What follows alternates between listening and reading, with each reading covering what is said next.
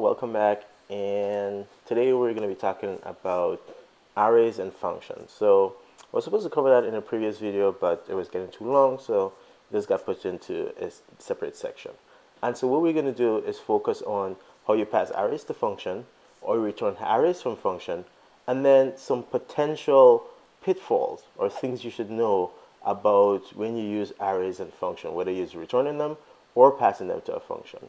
So I'm sitting there in my prompt, and so I want to start off where we left off in the previous video. So I'm going to copy the previous lesson, 02, call it section 3, and then I'll cd to 3. Okay, so open up my code editor here. And so we're talking about arrays and functions today, how to pass them, how to return them, some of the gotchas that you need to be aware of. So, okay, so we'll get to that. So this is what we look like right now. We have a constant here that says 10, and we can define an array of 10 values and a 10 element array of integers.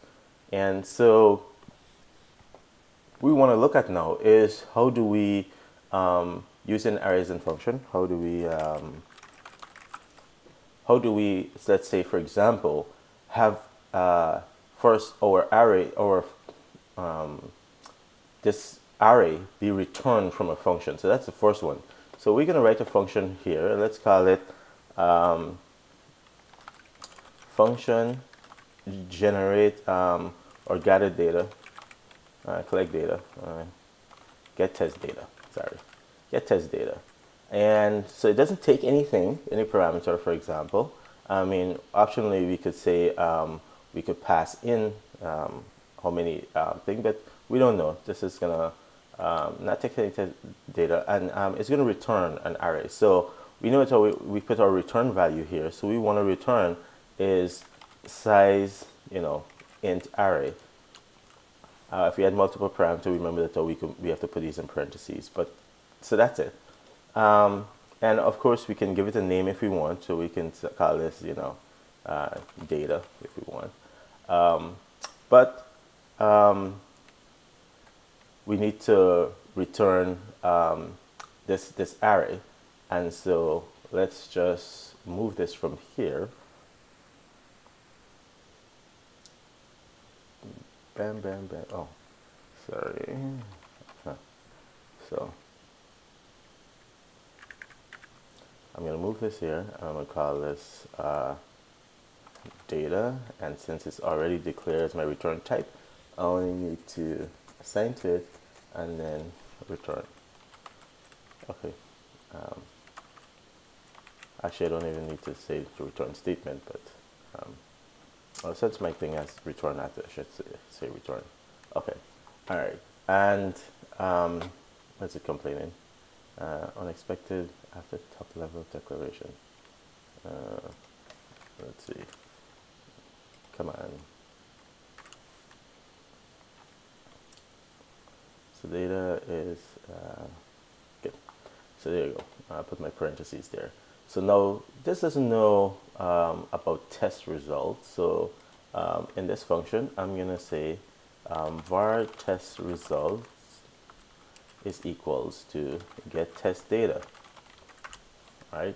And so now this is going to call this function get test data, which is going to return this, and now we're going to be able to manipulate it. So I should expect this should run the same way. Let me shorten my prompt a little bit here. So I should say go run main, and this should work the exact same way. So nothing fancy there. So you could see that returning an array from a function works just fine. Now, what is really happening here? We're actually saying that we want to return a 10 element array from this function.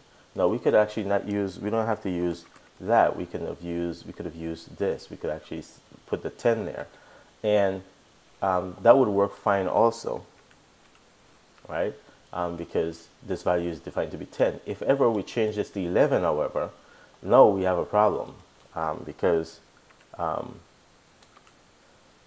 see, we have two different size arrays. This one is 11. We're trying to return an array of 11 integers, and here we're saying that we're going to return an array of 10. So these are actually two different types. So the size of the array is actually part of the type, all right? That's important to remember. It doesn't like truncate it in any way whatsoever. So, okay, so we could fix that by always putting the size here, so that if we change the size there, you know, it still works fine. So that's one way to go around things.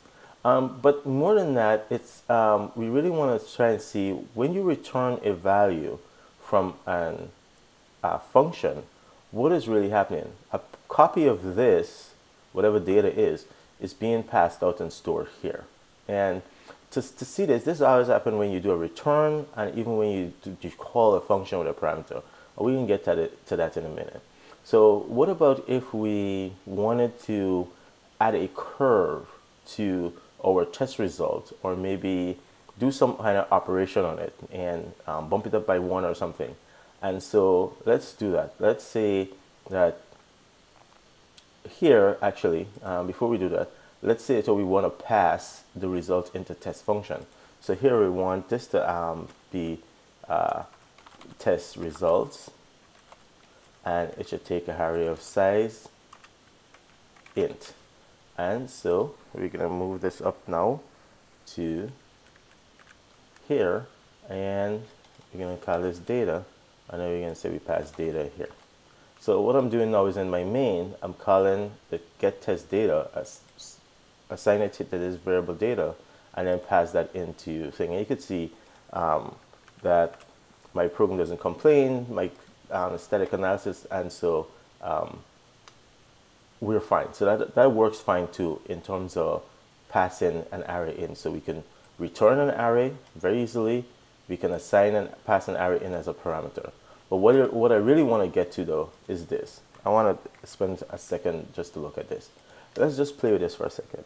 Let's say I have var a is equals to this guy, and then I'm going to create I'm going to say b is equals to a. So now I have an array called a, then I'm assigning it to b, and then I'm going to say b of 0 is equals to 0, b of 1 is equals to 0, and b of 2 is equals to 0. So I've made some changes to b. The question I want to ask is, when I make these changes, you know, on b, am I affecting the array a? So let's see.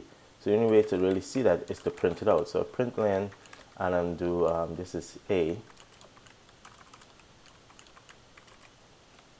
and then I'm gonna do the same thing, and this is b. And so if a and b are the exact same when I print it out, then we know that when you assign an array to a variable, somehow it's referencing the same underlying data structure. If they're different, it means that they're not. And we can see here, a and b are not the same. So the only reason they cannot be the same is because a copy, when I did this assignment here, an actual copy of all these elements were made into b. So a new array was created and the elements copied into it. This is important to know because if you have a really, really big array, let's say you read a file with bytes or something like that, this was a big array of bytes, and you assign it, that's a value. You're making a copy. So you want to keep that in mind. And so the reason why I wanted to spend time looking at this to illustrate this is because that exactly happens when you pass an array to a function. When I get an array from this function, a copy of that array is made to return. So this is, if you can actually look at this in memory, there's an array here that's allocated in memory. Then a copy of that array is made to return here into this variable. Eventually, the garbage collector in Go will clean up this array because it's going to see, oh, this function return and I don't actually need it. It may be doing some other clever things behind the scene, but you want to think of it as the return actually makes a copy. Here, now that I have this variable here in main, so main is pointing to this array of 11 elements, and when we make this function call, main hasn't ended yet. When we call this function, main has to wait until this function returns before it ends.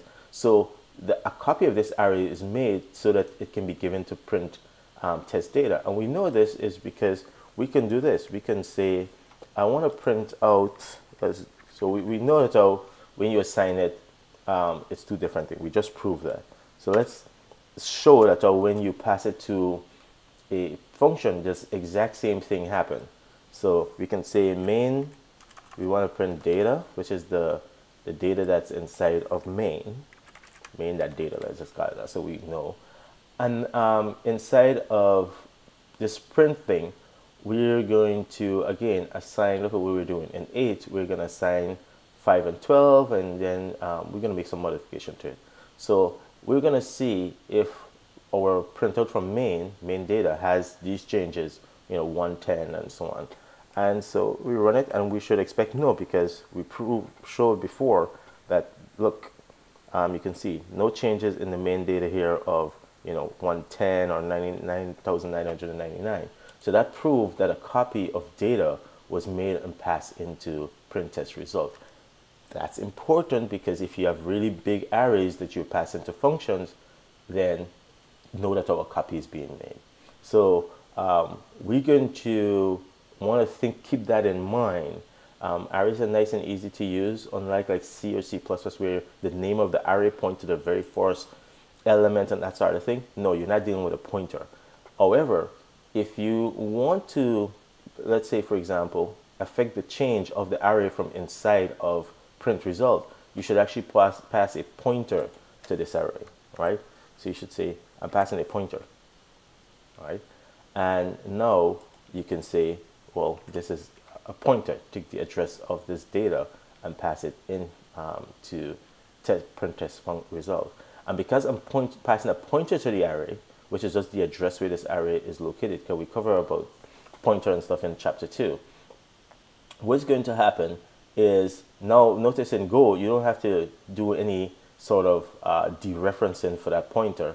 You simply use it as it is, just like this, okay? And so, sorry. So now if we run our code, we'll see it how, yep, main data also got changed. That's because we passed a pointer to, the function that we want. And then we were able to access it here. Okay. And when we make those changes, it actually changed the one that's in main. So this is more efficient. So if I had a really, really long array, I definitely, and I want to pass that function to make some changes, or even just pass this function for the function to operate on it. If I want to avoid a copy, I should definitely think about passing a pointer to that data. So okay, so that allows us to get around the issue now of if you pass in a large array around. So we know how to do that. But what is the conclusion of this section? Arrays in Go language are valued. So if you assign them, you're making a copy.